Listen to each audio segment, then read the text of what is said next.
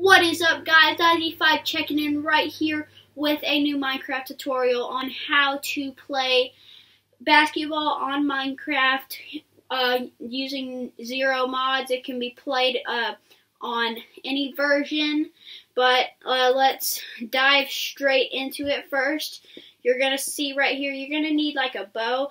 I enchanted it to Unbreaking 3. You do not have to do that, but I did that since if it's a long game, you probably want to do that. Then you're going to need just one arrow right here. But first, if you're playing with multiple people, it's not just one-on-one, you're going to want to have like a jersey or something, like a chest plate, to signify that you're you are on a team, because it's hard to say, hey, you, wear white skin. So, so yeah, if you're playing with multiple people, that's probably best. But I will show you how to play. Let's start with the goals. So they don't look like basketball goals, I know, but how you make it is because I would put a hopper there since it looks more like a goal. But it's hard to throw things from long range into a hopper. So basically all you have to do, you just have to hit that red block, and it does not have to be red. But if you hit it, you'll get 3 points if it's behind the 3-point line, and 2 if it's inside the 3-point line. But what happens if I do that? That is what the ladders are for. If you miss, the 2 player or more, but the players will rush up the ladders, grab the arrow, and then go the other way. That is basically how to play. And then if you hit somebody with your bow, just like that, you will, and if they're shooting, they will get 3 free throws here at the free throw line. If they were trying to shoot from behind the arc, and 2 if they were trying to shoot from inside. So just like normal basketball.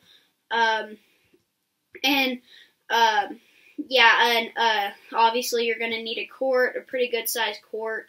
But on one-on-one, since there's no passing, normally you'd pass it in, but if not, you can just like walk in from out of bounds or something. I don't know. It doesn't really matter there, so you can make up your own rules there. That is basically it for one-on-one. If you're doing multiple players on each team, it's a little different. Oh, and I forgot one thing on one-on-one, then we'll move on to multiple teams.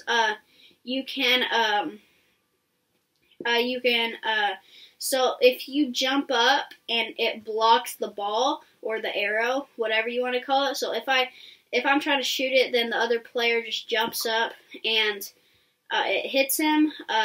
It'll be his ball, and he will walk from out of bounds or pass it in if it's multiple players.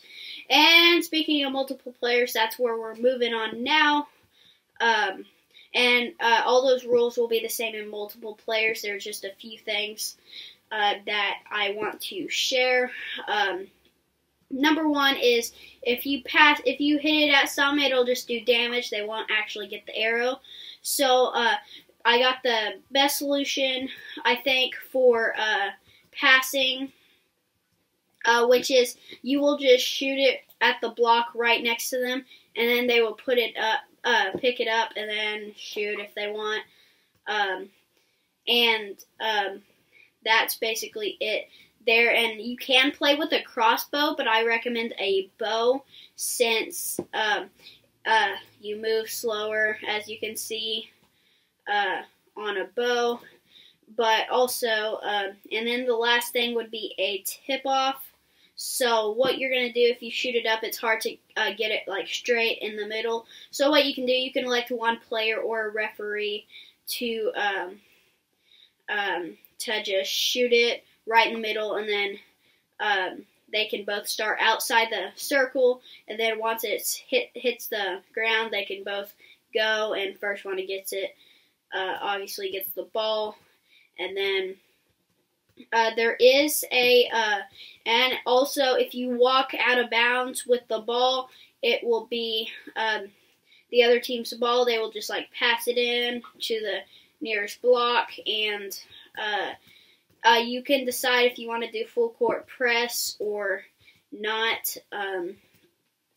I normally like to play as you can only do full court press if you're in the last points of the game or something, like last 5 points, or you can set a timer, whatever you want. If you know how to do that command block timer thing, I guess you can do that, or you can just pick a score to go to. But that is about it on how to play basketball. And of course, if I shoot it and it doesn't even hit the backboard, it will be the other team's ball. And if you want to, just keep a chest full of arrows, because you're probably going to lose a lot of arrows. And then they will just pass it in from the other end. But that is about it. So, if this video was helpful to you, please share to someone who also might possibly be helpful to them.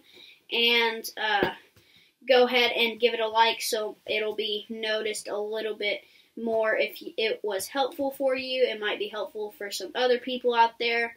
And be sure to subscribe to IZ5 for some more awesome Minecraft tutorials. And that's about it. Signing out with a fist bump. See ya!